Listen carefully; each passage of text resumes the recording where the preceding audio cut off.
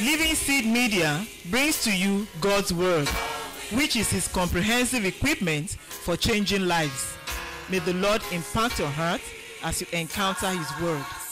For further inquiry or counsel, contact Peace House, P.O. Box 971, Boko, Benue State, Nigeria. Telephone numbers 0703 0363659, 0703 7681198. Email address lsmedia@livingseed.org, or visit our website at www.livingseed.org. Let us sit back and listen as the servant of God brings forth the word of life.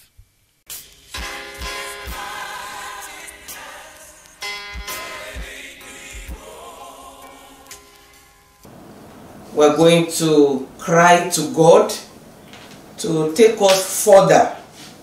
He has put our hands on the plow.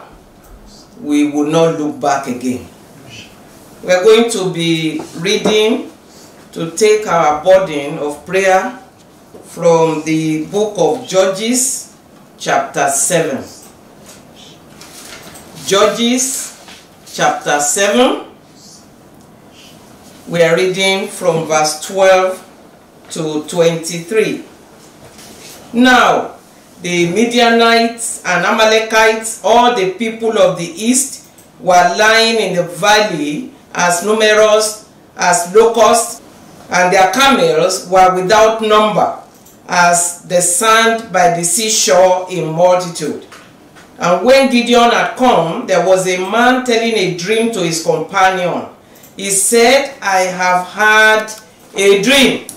To my surprise, a loaf of barley bread tumbled into the camp of Midian. It came to a tent and struck it so that it fell and overturned, and the tent collapsed. Then his companion answered and said, this is nothing else but the sword of Gideon and the son of Joash, a man of Israel. Into his hand God has delivered Midian and the whole camp. And so it was, when Gideon heard the telling of the dream and its interpretation, that he worshipped.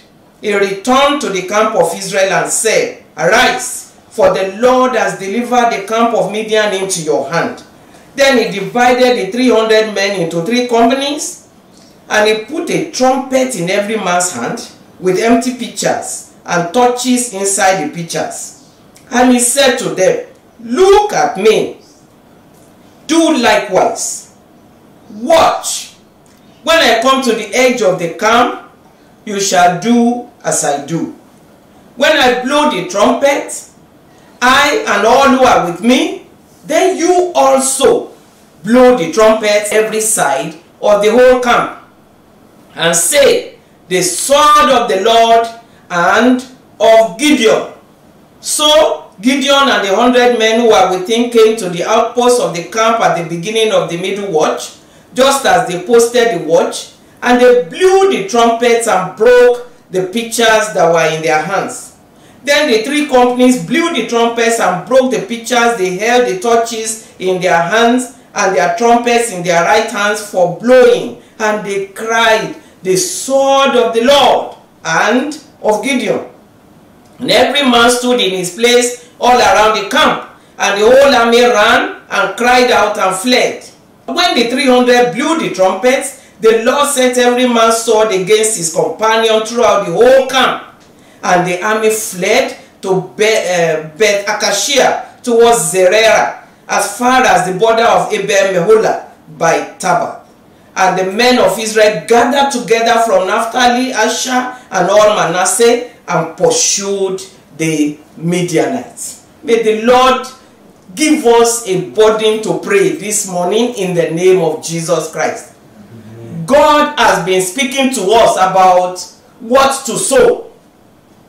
What to sow in our lives to become the good seed that the Son of Man will in turn sow upon the face of the earth. Sow in the nations. Sow in every profession. Sow in every home. God has been speaking to us, and we cannot take what God has been saying for granted. And this morning again, he came to us to show us the way into these things, the way into Rehoboth, which is the way of discipleship. That's the road to take to arrive at our Rehoboth. Now, from the story we have read, and from what we had yesterday, there is no Rehoboth without contention, without facing a battle. There is no Rehoboth. You will not be able to arrive at Rehoboth and the Philistines will be looking at you like that. And the Midianites, they will just look at you and allow you to pass easily. There is no Rehoboth without a contention. But from this scripture, you discover that God has gone ahead of us. The Lord went ahead of Gideon. After he had selected the 300 for him, God helped him to be able to believe and to plunge into this journey, into his own Rehoboth, into this battle against the Midianites, so that they would take possession of their possession. The Midianites will no longer ravage their land. God helped him. In verses 13 and 14, you will see what God told him to do. He went nearby, he went near the camp of the Midianites, and as he listened, somebody was telling a dream to his companion. He said, I have had a dream. To my surprise, a loaf of barley bread tumbled into the camp of Midian. It came to a tent and struck it so that it fell and overturned, and the tent collapsed. I wonder what kind of bread is that one? What kind of bread? This must be a mysterious bread. This must be a wonderful bread. A bread of barley loaf tumbled into the camp of the Midian. And you are that bread. I am that bread. Amen. That God is going to send into the camps of the Midianites. And their tents will be struck so hard that it will fall, it will be overturned, and it will collapse. The tent of the Midianites will collapse in our time. The camp of the enemy will be overturned in our time. We are going to take possession of our possession. What the enemy has stolen, he will vomit it. He will not live to enjoy it. This loaf of barley bread, and you know, as our brother Shitu was speaking, I just saw that this loaf of barley bread has been properly baked. Amen. It's been properly cooked.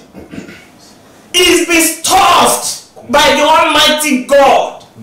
It looks like ordinary bread, and the enemy may say, you? Are you coming to me like as if I am a dog? You are coming with sticks and stones.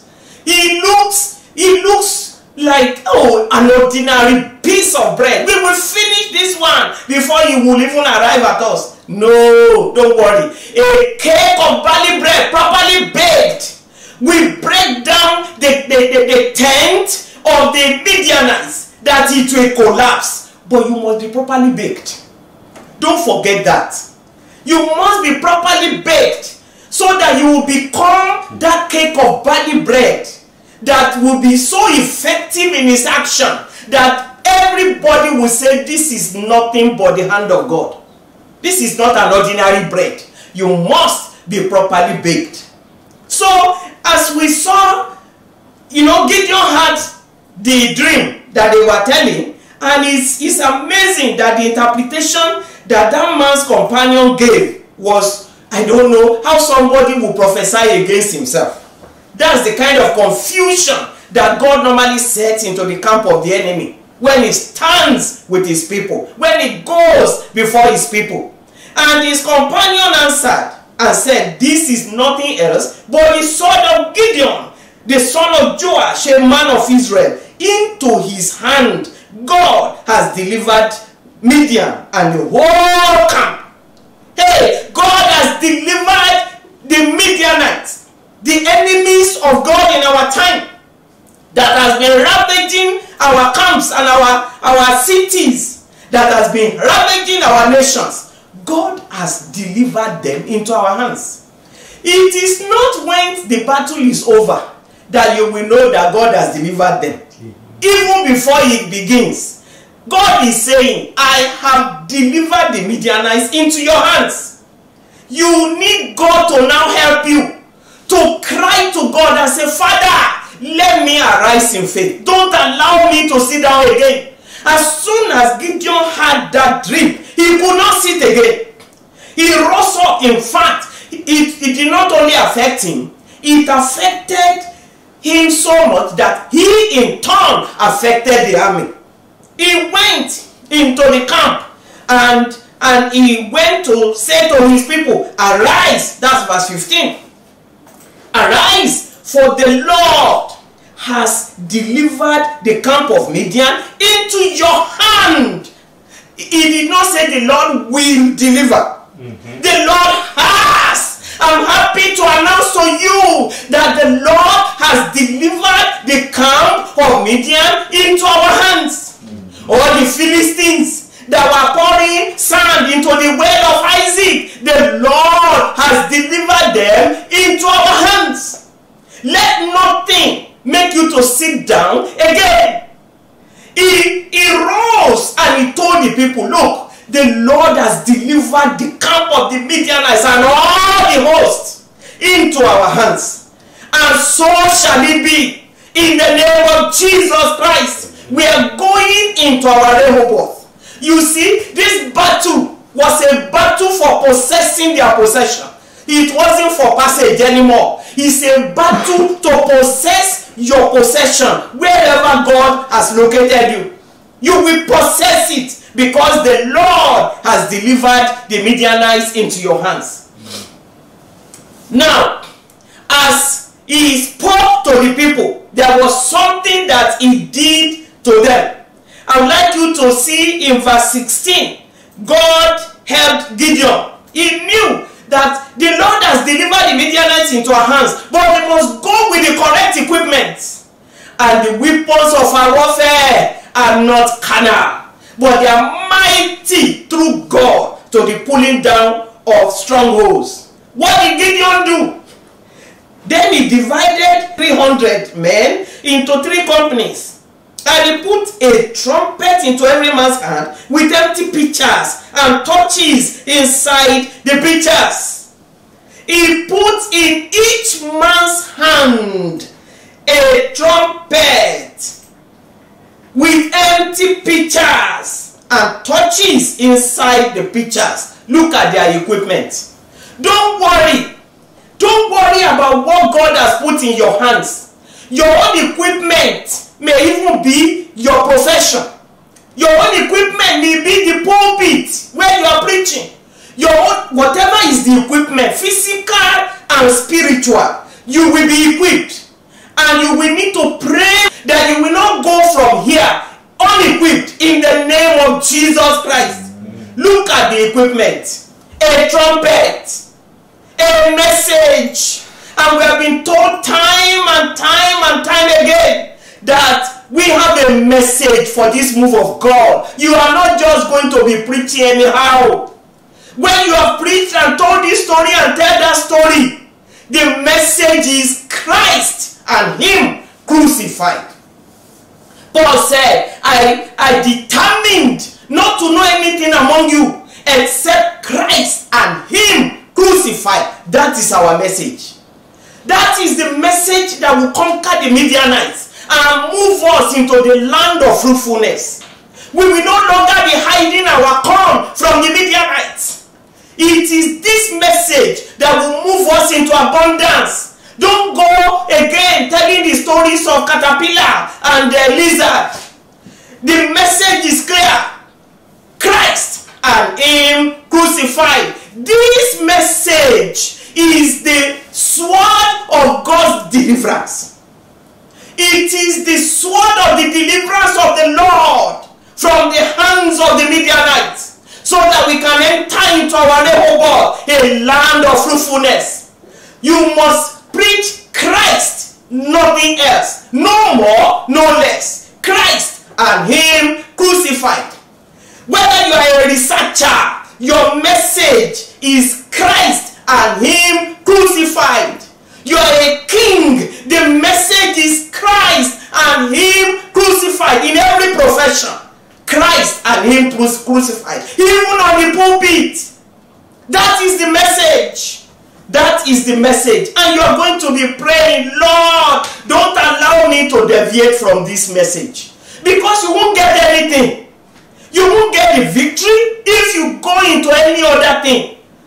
You know, for every generation, God sets the God. He sets the focus. He fine-tunes. He gives a message that will conquer the particular Midianite for that generation. This is the song or the deliverance of the Lord for this move of God. Please pray. We are tempted to go and be preaching all kinds of topics. God has not called us to just be preaching topics. It's a person, the person of Christ. You need to pray for yourself because there is a temptation to deviate. There is always a temptation to prove that you know much more than that. Christ is the message, the inexhaustible message. Christ, you can't preach him enough all your lifetime. Christ is the message. Pray, Lord, don't let me preach any other message. Not myself, not another, but Christ and him crucified. He gave them a trumpet and then he gave them an empty pitcher. Empty pitcher. It is only empty pitchers that can enter into Rehoboth. You will call on God, that God will empty you of yourself. Empty pitchers. It was an empty boat that Jesus entered to preach to the multitudes in Luke chapter 5. A boat in which the fishermen have gone out. You must go out. Go out and let Jesus in. It is only an empty pitcher that God will use, and you will pray today. Many of us are full of matter. We are full of many things. You will call on God, empty me. Empty me.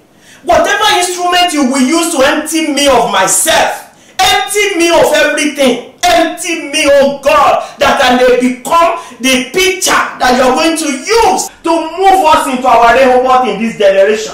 To move us into fruitfulness. Empty me. Empty me. Empty me. You will see that these 300 men, actually they have been emptied. That's why they could preach and shout the sword of the Lord and of Gideon. You won't hear somebody saying the sword of David, the sword of Josiah, the sword of Deborah. No! The sword of the Lord and of Gideon.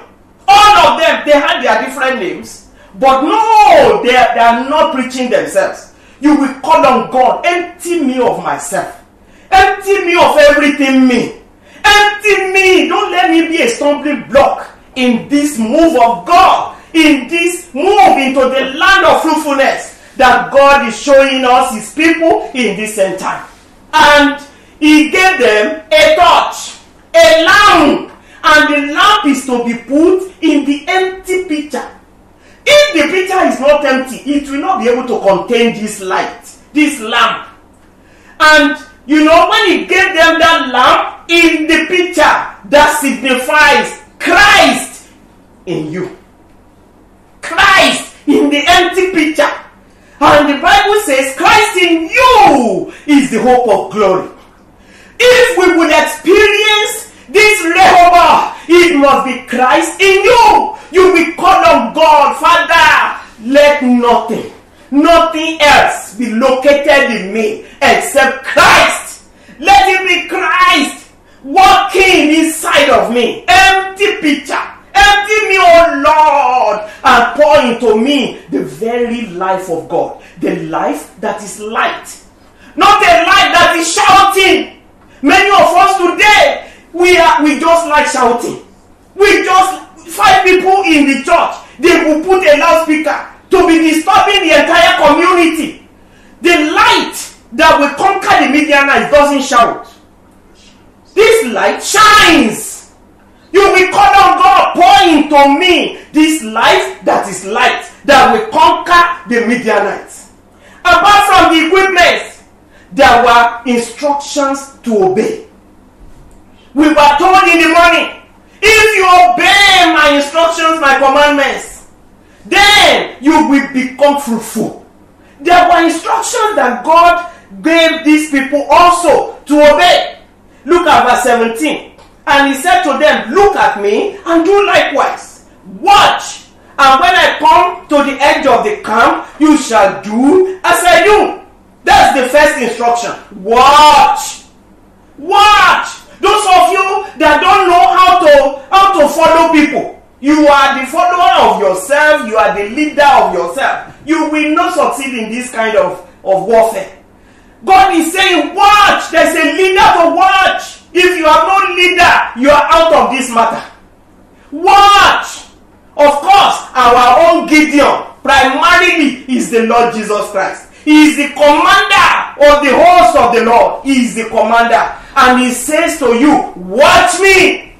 Watch. You are going to pray, Lord, make me sensitive in the spirit. Open the eyes of my mind. Help me to see as you see. Don't let me be blind in this day of Rehoboth. Don't let me be blind, my God. Help me to see as you see. He says, watch. Watch. Verse 20. Okay, verse 18, 19, and 20. When I blow the trumpet and all who are with me, then you also blow the trumpets on every side of the whole camp and say, the sword of the Lord and of Gideon. So Gideon and the 100 men who were with him came to the outpost of the camp at the beginning of the middle watch, just as they had posted the watch. And they blew the trumpet and broke the pitchers that were in their hands.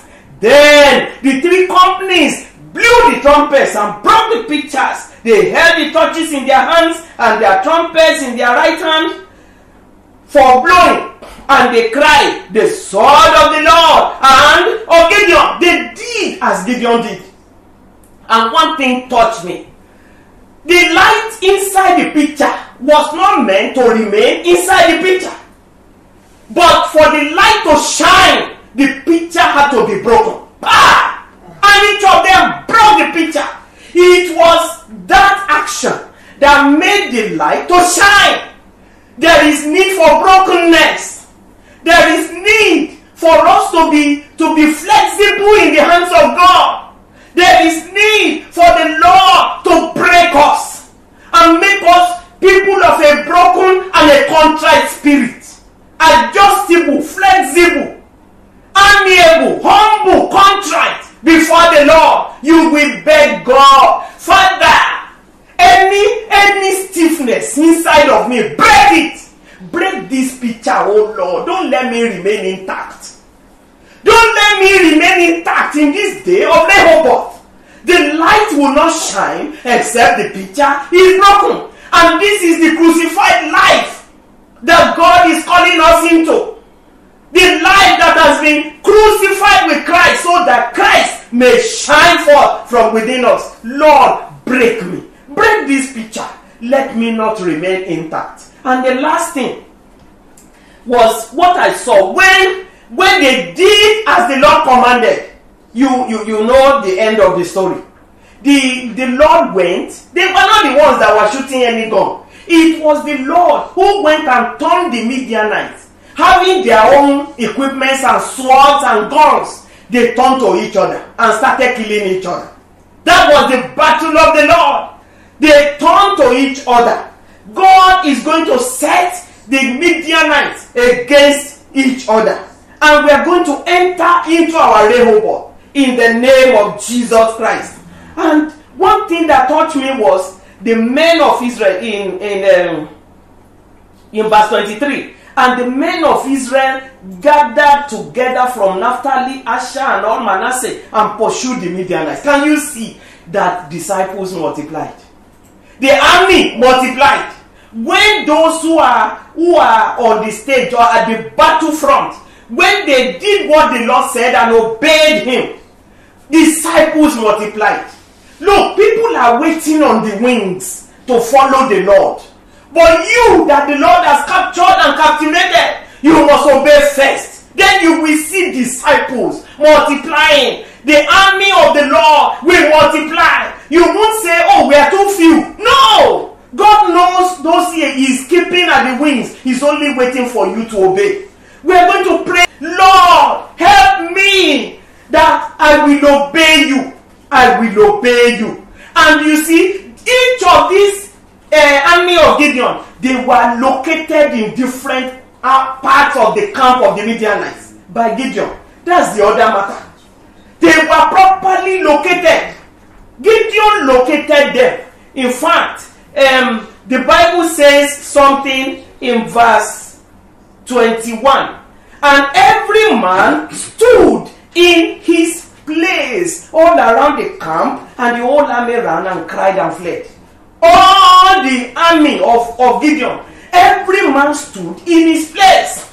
You are going to pray, Lord, where is my place? You have a place, we have been told. You have a place in this Rehoboth. To experience Rehoboth, there is a particular location, whether geographical, whether professional, or spiritual, whatever. You have a location where God wants to locate you. Isaac was properly located where God located him. You are going to pray that in this day of plenty, in this day of fruitfulness, in this day of Rehoboth, Father, locate me. Locate me in the right place. Don't let me be mislocated. Some, as of now, they are still mislocated. You are supposed to be maybe on the pulpit. You are a lawyer, as Paul was. But you are to be on the pulpit. You must not be mislocated. Or maybe you are preaching. But you see, God wants to give you a congregation bigger than what you have now. As our Royal Majesty did yesterday. He said to us yesterday, he was a professor. But see what God did. He called him to a better, a larger congregation. To the traditional school. You are going to pray in this day of Rehoboth. Lord, locate me. Locate me properly. Put me in the correct location where I will experience Rehoboth. Don't let me be mislocated. And by my action, Lord, let disciples multiply. Let disciples multiply. You will move us to our Rehoboth. Even though there are contentions in our time, you will move us to our Rehoboth. But Lord, help me to do what you are saying to me. There is an instruction to obey. There are equipment to collect. But God has surely given us the victory. You will rise up and pray and cry to God. And speak to the Lord and say, Lord, put faith in me. Whatever you did to Gideon that made him to arise in that contrary situation. Lord, put faith in me to arise. Do something in my life. I need a divine mobilization. I need something internal, a divine push. I need the fertilizing power of the Almighty God. Put something in me. You're going to pray, Lord, equip me. Equip me. Put a message, the right message in my mouth. Christ and Him crucified. And if there be anything in my picture, remove it. Lord, excavate it. Lord, take it out of the way. Empty this picture. And you will pray, Lord, put the life of Christ. Pour it into me. Don't let me go with my own life. It avails nothing. Lord, pour the life of Christ in me. And please, Lord, break this picture that the life may flow. Let the life flow. That is what conquers the Midianites. That life, that is light. That is the life that God is portraying for us in this day of Rehoboth. Give me that life, the light. And you will pray, Lord, please locate me properly. All around the camp of the enemy, I have a space. I have a space in this Rehoboth. I have a place, a particular location, geographical, professional, spiritual location, even marital, a space to occupy. Lord, please locate me. Don't let me be mislocated. In this day, if there is another time you are mislocated, not today. Not in this day of Rehoboth. Don't allow me to be mislocated because I see my other colleagues being located here and there. Help me to stay where you have put me. Help me to be located where you want me to be. And Lord, by this action, may you defeat the Midianites. May you multiply disciples in the land. Will you please rise up and let us pray? Pray. Please pray. Let's go into prayers right now. Stand on your feet, everybody. Call on God. He is not in this day of Rehoboth that will be lazy and we will lazy about. It is time for us to arise and to go confront whatever Philistines, whatever Midianites will not let us enter into our Rehoboth. Call on God for your life. Call upon the Lord. Let us pray.